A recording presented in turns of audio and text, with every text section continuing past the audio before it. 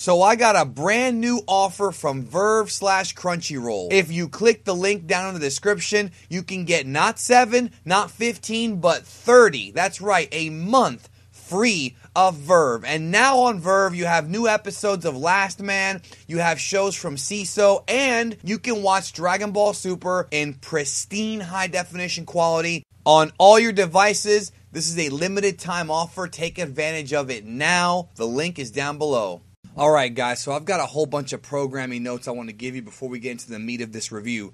Number one, I'm sure most of you already know, but I want to remind you there will not be a Dragon Ball Super next week. Instead, Fuji TV is going to air the 1-hour One Piece special, which is going to be 2 episodes of One Piece, back to back. That is coming up next week. But the week after, Dragon Ball Super will return with 2 episodes back to back, which is going to be the autumn television special, which, well, without going into spoilers, is going to have a lot of very important events go on in that special. So just remember, there's no Super next week, but the week after it comes back with 2 episodes, all right? Now, if you are a subscriber to Geekdom 101, which if you're not, punch that button, hit the bell.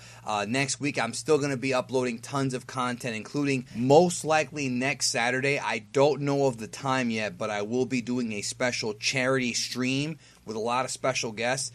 And all the proceeds from the stream, all the Super Chat donations, are going to be going directly to victims of Hurricane Irma and Hurricane Maria. So I will be doing a charity stream. We'll be talking about Super. We'll be having a good time. We'll be singing songs. Join us on that stream. Your donations will go directly to the Red Cross. I think it'll be the Red Cross. I'll let you know more details during the stream, but it's going to go to them, so definitely throw that out there. I've never done one of those before, so just letting you know. Also, next week on October the 1st, I will drop my biggest video I've ever done. It's 35 minutes long. The history of Dragon Ball Z on Cartoon Network. The entire history of DBZ on Toonami. 35-minute video that I edited and I worked really hard on for you guys. So instead of Super next week, you're at least going to get that. It's like a mini documentary, so I really hope you guys enjoy that. So that's coming up next week, and I hope you guys enjoy that. Plus, of course, I'll have content going up during the week as well. Geekdom 101 will not take a week off, even if Super takes a week off. You know what I'm saying? So, speaking of Dragon Ball Super, let's talk about Dragon Ball Super episode 108, Frieza to Frosto, Majuaru Acne, which translates to Frieza and Frost, intersecting evil intentions. Last week, Frost got the spotlight. This week, Frost and Frieza get the spotlight. The Universe 6 and Universe 7 tyrants, and they seem to have sinister motives. So I'm going to tell you before I go any further in this review, I am a Frieza fan. I mean, I've always been a Frieza fan. He is my favorite character, him and Champa. And I like other characters too, like Vegeta and Gohan, but Frieza is my all-time favorite character in Dragon Ball. So I'm not going to tell you that I'm biased, but anything with Frieza, I tend to like. Alright, well, Resurrection F wasn't that good, especially the arc, but I was waiting for this episode. I know a lot of you guys were kind of wondering when Vegeta and Frieza would get their episodes and Gohan. Well, we're seeing it now. You know, last week Vegeta had the spotlight. This week Gohan has the spotlight with Frieza. So it's all coming to fruition. So the other thing about this episode, before we get into the Frieza stuff, we're going to get into that here in a minute, is there was a Goku Ribrianne fight that was going on sort of in the background. It wasn't a major focus of the episode. At the very beginning of the episode and at the very end of the episode, we saw a little bit of this Goku Ribrianne fight. They play the awesome Sumitomo Ribrianne music, which I always love. Ribrianne wants to beat Goku with the power of love. She fires these like heart blasts, and Goku is, he's got his hands full here with the power of love. So it's interesting, though, because as this is going on, there's a little, like, montage, I guess you can call it, where you're getting commentary from the gods of destruction, including the ones that are exempt, the ones that are not going to be fighting. And the general gist of it was more so that they're impressed by the other universes, the lower-ranked universes, and even though their universes are lower ranked, they're still entertaining to watch, is kind of what I took from that discussion. So the Goku versus Ribrianne fight is going to continue into the next episode, which is, as I said, the special. So that fight's still going on. Elsewhere, we have Gohan, and he's fighting the Universe 4 robot Borareta. It's hard to say his name, but when you see him, you'll know what I'm talking about. If you've seen the episode, the guy with the big eyes or whatever. Kind of reminds me a little bit of that robot from Dragon Ball Z Episode 9 that got stuck in the mountain with Gohan way back in DBZ. Kind of reminds me of him a little bit with the big eyes. And then Gohan's retreating away from the robot. and he gets jumped by the Universe 2 Yard Rat Jimiz. So Gohan goes face to face with him. And Jimiz's teleportation, which is, of course, the instantaneous movement, the Shunkan Ito teleportation, is giving Gohan trouble. Jimiz has mastered this technique.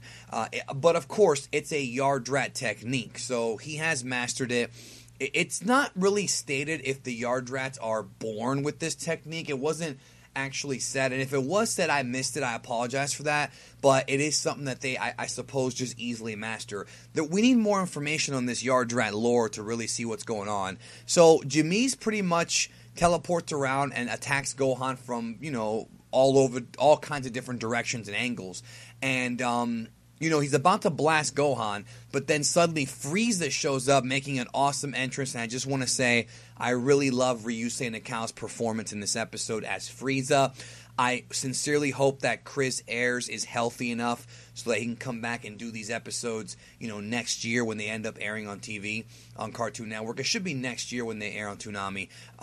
But if not, Damon Mills will do it, and I'm sure he'll do a great job. It's just, there's so much good Frieza, like, boasting and laughing, and it's just going to be a lot of fun to watch dubbed as well as sub too. Ryusei Nakao's the man. Now, one thing I want to talk about real quick is having Roshi on the sidelines. You know, one of the good things that I didn't even think about last week about Roshi being eliminated from the tournament is that now we have Roshi on the sidelines with Krillin, with Tenshinhan, with Beerus, and with Whis, and they can kind of give their commentary. So, you know, we hear Roshi talking about the fights. He's watching the fights, and remember, Roshi has years and years of experience. So when you watch the Tournament of Power now, you've got him as a special guest commentator, and I like that because he's always going to give some insight to what's going on. And he does talk about the teleportation being mastered. So they have this discussion also about trust, and, you know, Frieza came to rescue Gohan, and the whole thing is, you know, can we trust him? Because this dude is evil, and he always has been. He has no connection to Gohan. He just wants to survive by himself. But is he planning something sinister? So then they talk about, a very interesting line was said here.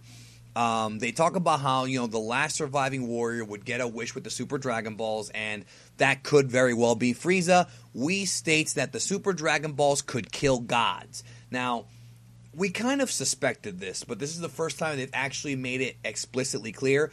I'm going to rewatch the episode later tonight, and, you know, I'm going to watch it again and really kind of take notes, and we may do, don't know for sure, may do a separate video on just this topic, because the idea of Whis, you have to understand how the writing for this show works.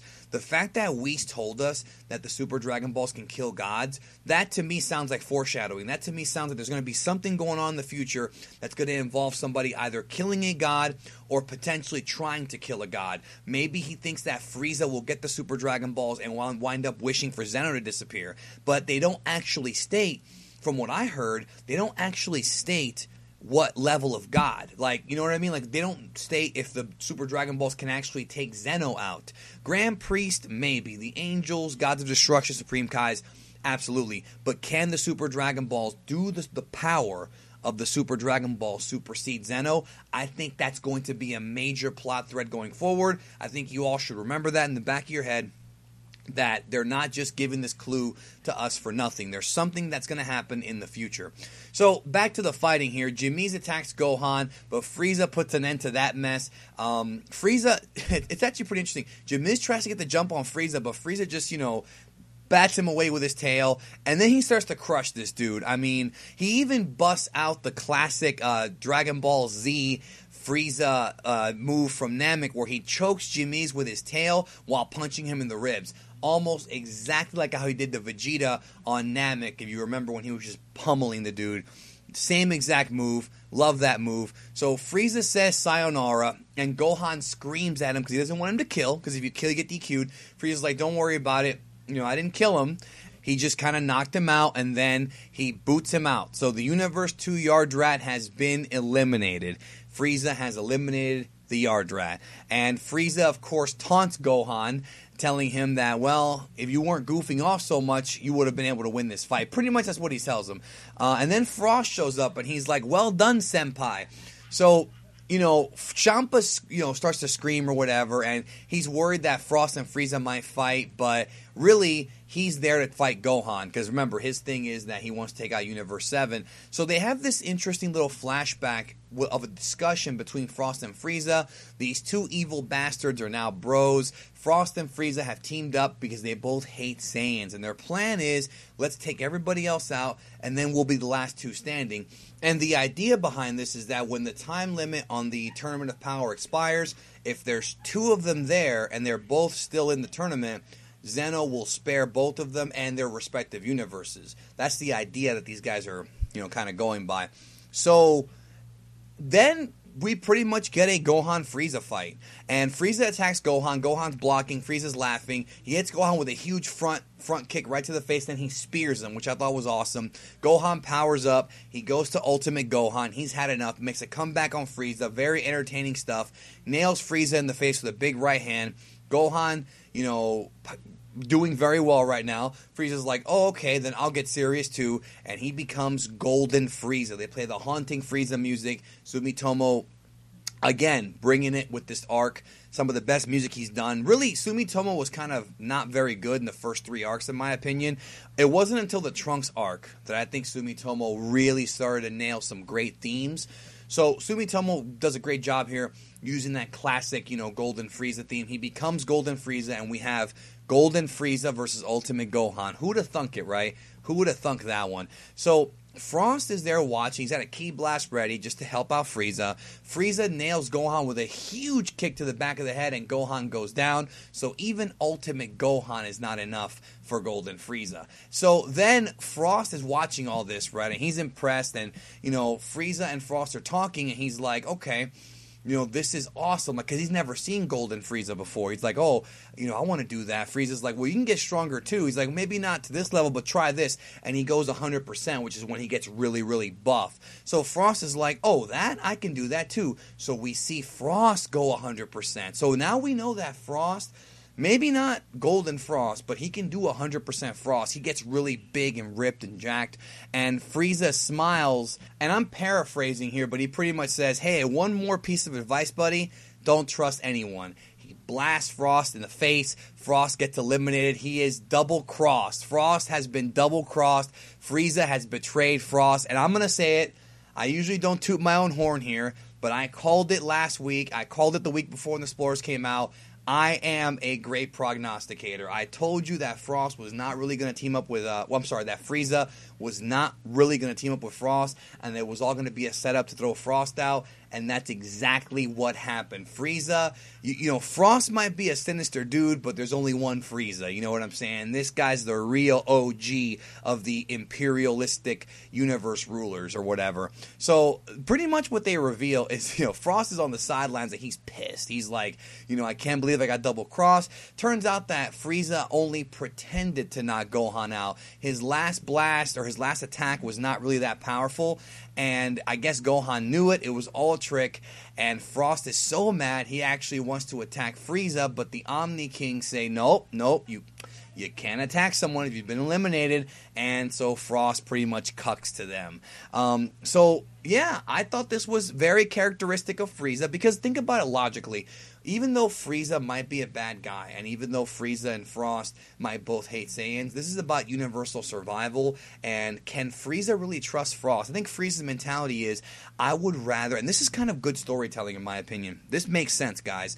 Frieza's mentality is, I would rather be aligned with the enemy that I hate, but the enemy that I know versus the enemy that I don't know. And Frieza, like it or not, has no connection with Universe 6 at all. He has no connection with them, but he does have a connection with Goku, with Vegeta, and with Gohan because of the constant battles they've had throughout the years. And like I said many episodes ago, you gotta feel me on this one, guys. Frieza has a respect for Goku. He doesn't like him. He hates him. He's jealous of him. He hates the Saiyans. He hates the fact that he got overthrown. All that stuff is true. He hates the fact that they killed him. All that stuff, it's all true. But there's a respect there because, when two men fight, even though this is an animated series, it's still true to life here. there's something about, like, if you hate someone, if you go out there and you fight the dude, let's say you fight on the streets, and then you guys both live to survive, there's a respect there. Like, you might not like the dude, but he's earned your respect because he had the balls to fight you. That's the way that this is being written, and I really, really like that. I really, really like it. The question is now, can they trust Frieza? Is this a triple cross? Is he really just setting them up? We'll find out in the future. Frieza does tell Gohan that they have to work together from now on because this is not going to be easy. And then elsewhere, like I said in the beginning of the episode or the beginning of the review, Goku and Ribrianne are still fighting. Next week, folks, Goku versus Jiren begins, and we are going to see, it's in the next episode preview, the Genki Dama, the Spirit Bomb. Goku pulls one out. Let's see how it affects Jiren. Let's see what happens. Nothing about the new form yet in the next episode preview, but it's there. Not next week, the week after. Once again, no Dragon Ball Super next week. I will most likely be doing a stream Saturday night. Make sure you check the channel that day. Check your subscription box so you know when the stream comes up. Most likely be streaming for Hurricane Irma victims, doing a charity stream next week, as well as Sunday, we have the huge video that I worked on, which is the history of Dragon Ball Z on Toonami, 35-minute video.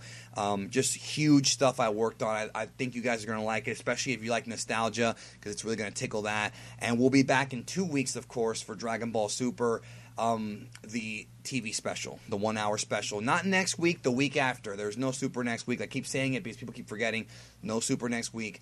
But still lots of content here on the channel, and we're going to have more details on that special coming up this week based on some leaks that I think are going to come out. So again, this is the place to be. Geekdom 101, I thank you for being here as always. Let me know your thoughts on this episode. And like always, I always want to talk about my sponsor, Verve. You can watch Dragon Ball Super on there. You can watch Yu Yu Hakusho on there. You can watch Akira on there. There are tons of movies and also non-anime content on there. They are the sponsors of the Geekdom 101 Super Reviews. Elation, Crunchyroll, Verve, all the same company. A good company. They put out good stuff, and I want you guys to check them out. Get 30 free days. Thank you, and I'll see you guys tomorrow for my next episode preview breakdown. And I'll talk to y'all then.